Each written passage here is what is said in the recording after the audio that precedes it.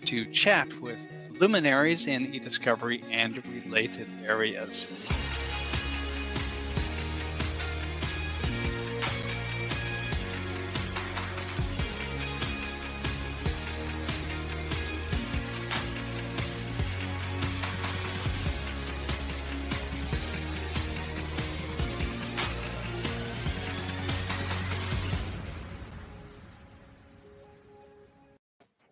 Welcome to eDiscovery Leaders Live, hosted by ACEDS and sponsored by Reveal. I am George Socha, Senior Vice President of Brand Awareness at Reveal. Each Friday morning at 11 a.m. Eastern, I host an episode of eDiscovery Leaders Live, where I get the chance to chat with luminaries in eDiscovery and related areas. Past episodes are available on the Reveal website. Go to revealdata.com, select resources, then select eDiscovery Leaders Live.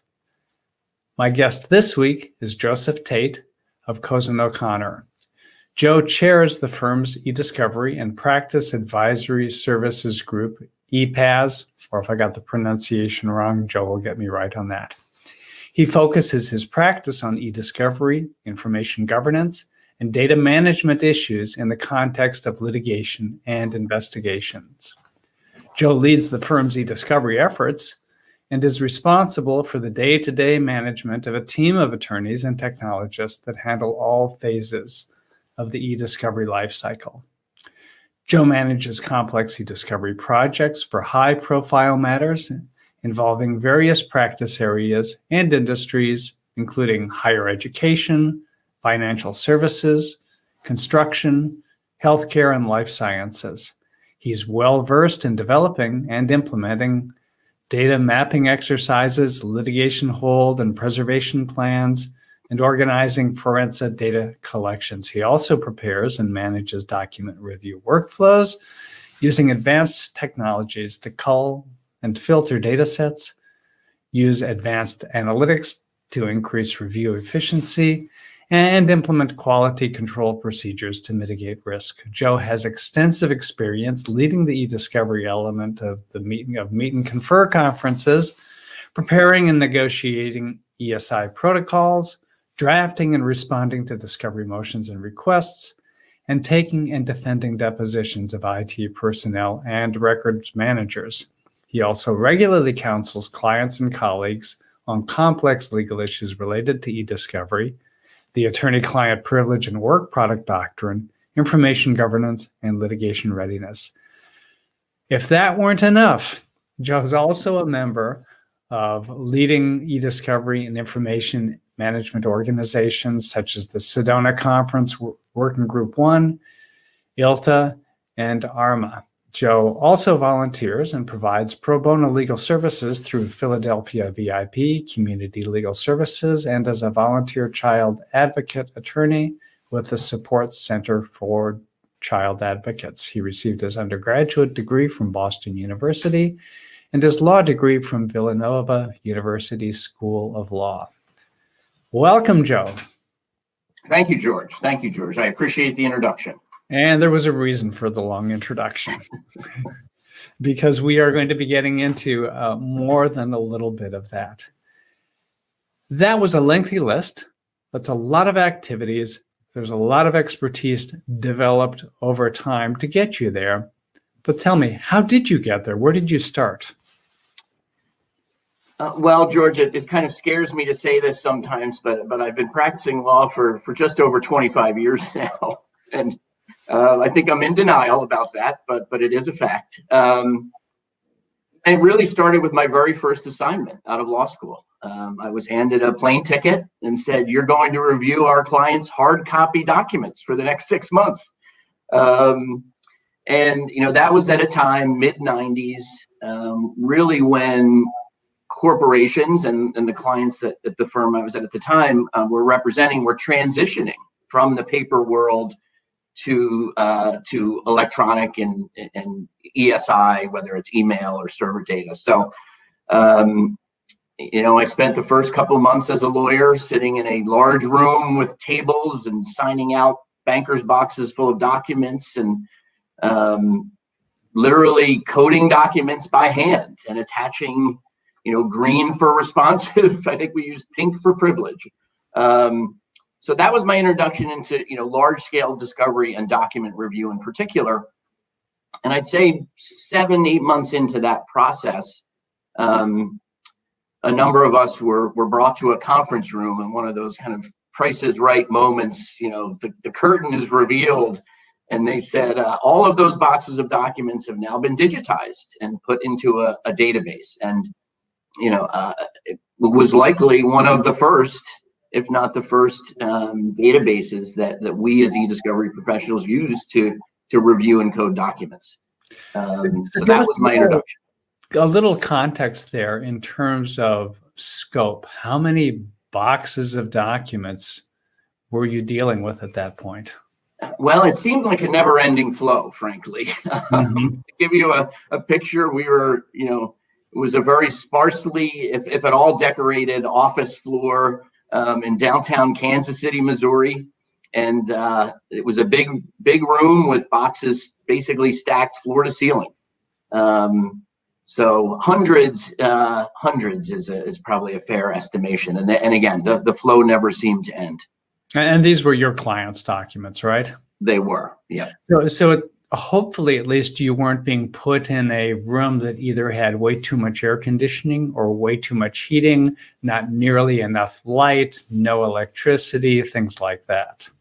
Well, I will say that because, after that, I have, and probably you have too, did spend time in warehouses that were not, climate controlled. So this was actually, in hindsight, not too bad. But, I definitely have experience, in North Jersey in particular, sitting in a warehouse with a coat on and gloves trying to review documents. That's how we did it back then. And to help those who pine for the good old days they'd never actually experienced, my guess is that at least a few of these boxes had more than a bit of dust, grime, and perhaps grease or oil on the top, and you might never quite know for sure what you were going to find when you opened up a box. That's a fair assumption, George. Yes, and we used to come up with some workarounds. We used to, tape our fingers up so we didn't get paper cuts. Yeah. Not the joys of the technology that we get to use today. So they took you aside. You'd been surrounded by these thousands of boxes, millions of opportunities for paper cuts, and instead got put into a room with a computer terminal, something on the screen. What did it look like? Well, it didn't look a lot like what we have today. Right, the user interface was very basic. Primarily, the metadata was, as we used to say, bibliographic coded, entries, very rudimentary. But at the end of the day, we were able to code the documents appropriately. I think the nicest thing was we weren't getting on a plane every week, so that we could do it from our offices in Philadelphia. And at the time, there were a number of national counsel firms involved, so we had all spent a lot of time together, so we got to go back to our respective offices. But, at the time, it was pretty advanced, at least, going from that paper review world to, to an electronic format, but nothing like what we all have at our fingertips today. Right. So you would have had the ability, I assume, to search for objective information, dates of documents, names of authors, perhaps things like that. Could you search the text of the documents at that point? Eventually. Now, early on, no. It was still, what we would call a linear review, right? It's just, almost the equivalent of the hard copy review, but at least in a digital format at that point. And that system that you got placed in front of, was it advanced enough so that you could not just search the documents, but actually pull up images of documents on the screen? Or did you have to go somewhere else to find the documents themselves? No, it did have images. So that was a benefit. Yes. Yeah, it was a treat. and I'm curious, did you have people almost immediately complain that it took too long for them to see the image? Well, we never hear that today, right? Right. Of course. No, I think we were all so enamored with the technology that frankly weren't many complaints. We were just so happy that we were not handling paper anymore. But those were not the end times. Things changed from there. What happened next? Well, from a personal standpoint, as I kind of went through the associate ranks, I moved a little bit away from the review world and into more working on collections, custodial interviews. At one point I was on a joint defense privilege committee, so a little bit more substantive work, kind of packaging up the documents, if you will, for deposition prep. And then interestingly, moved for a couple years where the e-discovery wasn't my primary focus, frankly, more of the traditional litigation associate role of taking depositions. But I found over time, I just kept getting more calls and emails at that point from colleagues who were saying, hey, you've handled this e-discovery stuff before, haven't you? And I was slowly, maybe not so slowly, dragged back into, e-discovery all of the time.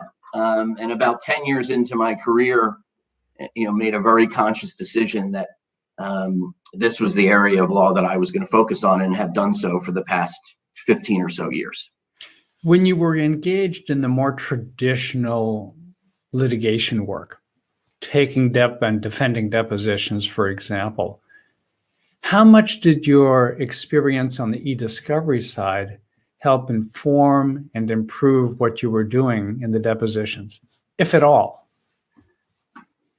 It 100% did, right? And I think, fundamentally, litigation is the application of a certain set of facts to the law.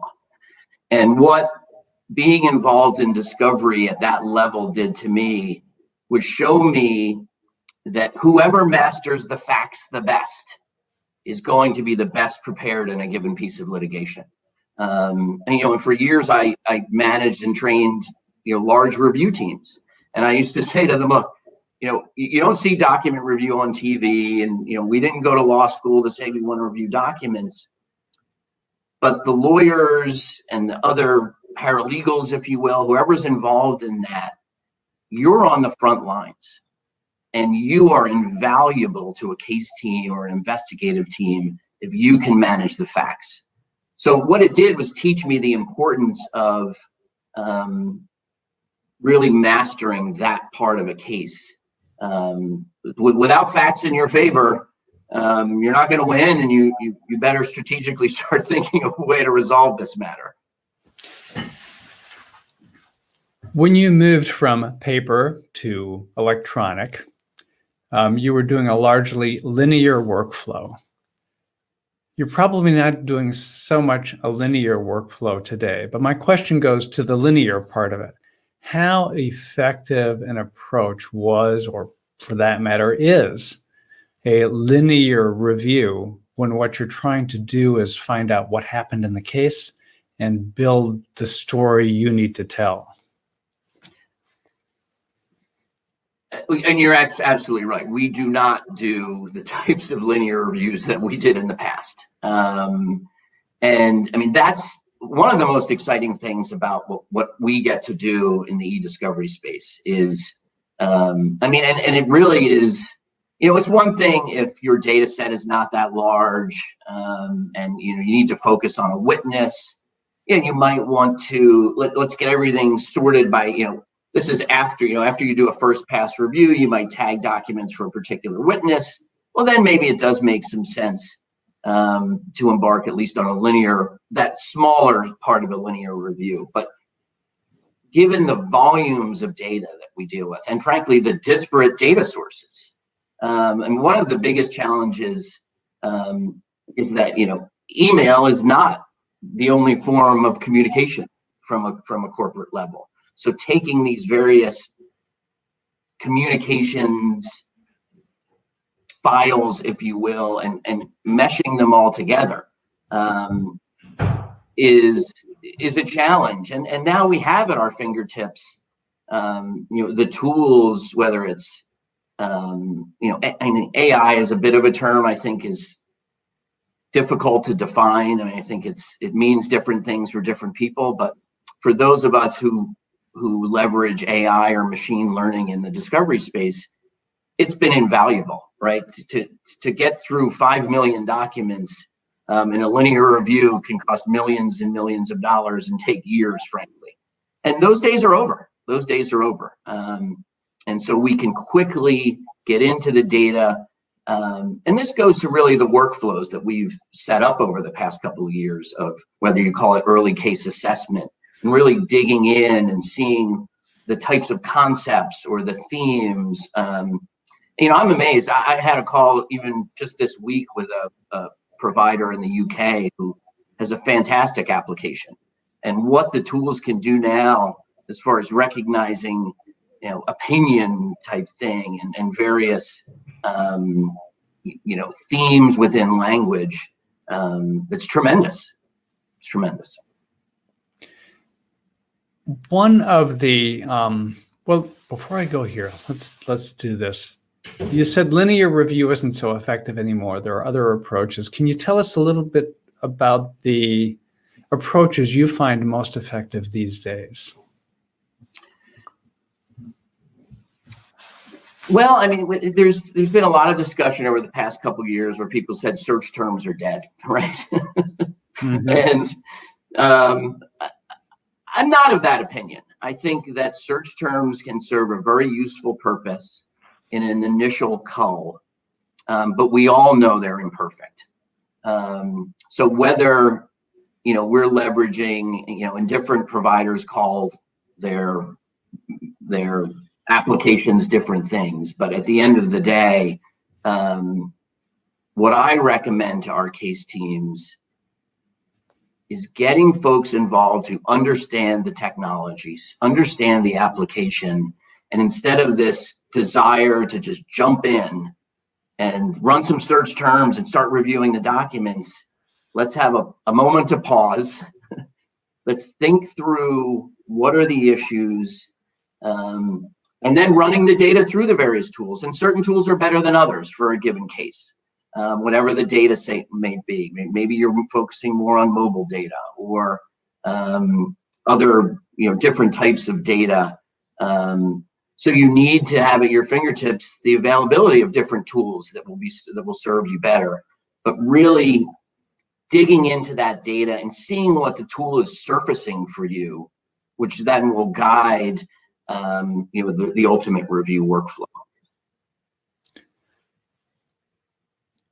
Before concentrating my focus exclusively on e-discovery, I spent 16 years as a practicing lawyer litigating cases all the way from initial complaint through final appeal.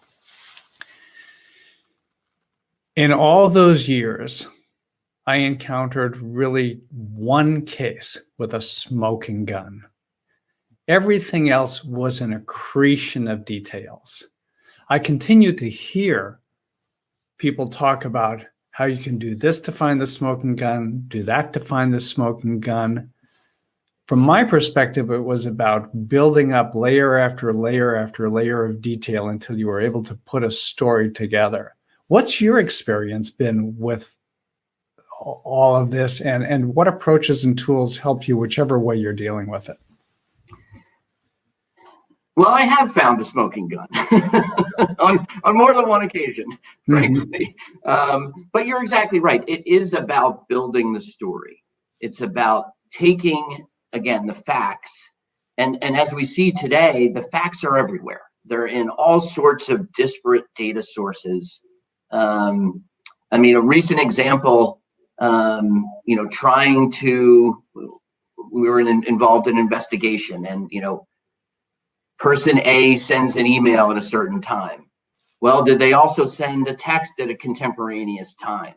And then do we also need to look at their call logs to see what they were doing at that time? And that's exactly the point of building the story, building the narrative. What are the facts telling you? And you're right. I mean, over my career, maybe a handful of smoking guns, but it really is about the narrative, about telling the story, either to win your case or to inform you that maybe you have some weaknesses in your case. And it's, I feel like I don't get, I really love rolling up my sleeves and getting involved in the data and digging in. And it's unfortunate that I don't get to do it as much as I would like anymore. I mean, I seem to manage more people doing it. But that's to me, a really exciting part of what we do is what is the data telling you? What are the documents saying? Does it contradict what your client has told you? Do the allegations in a complaint, are they truly supported by the facts? Which also goes, not to a forgotten piece, but the challenges of reviewing inbound productions. It's much easier when you have the native data, you process it, it gets into your tools, but then making sure that when you're negotiating with the other side, you're getting the data in a format that's going to allow you to leverage those same tools on the documents you receive from the other side. But I agree 100%. It's more the story than the smoking gun. Right. There is a persistent perception that what we do in the e-discovery trenches, whatever it is, it's not the practice of law. We don't get to hold ourselves out for the most part as e-discovery specialists the way we could hold ourselves out as, say, trial specialists. What do you think about that perception? Well, I'm obviously very biased. I absolutely 100% believe it's the practice of law. I mean, everything we do, and I see this happen, right? So there's the collection, the processing, the production of data, and people see that as a commodity almost, and there's data charges around it. But I regularly meet with my team, and I manage lawyers and I manage non-lawyers, project managers and technologists, we call them. And periodically throughout the year, I'll do a refresher, an e-discovery 101, and it's this kind of recurring PowerPoint I have is why we do what we do. Everything we do, especially in litigation, is dictated by the rules of civil procedure and the rules of evidence, the law, right? So, when I'm counseling a colleague about production format, right? No, you don't want to enter a joint stipulation to convert 10,000 emails to PDF, because how are you going to authenticate that at trial? How are you going to use it as an exhibit at a deposition? So obviously the rules of evidence are law.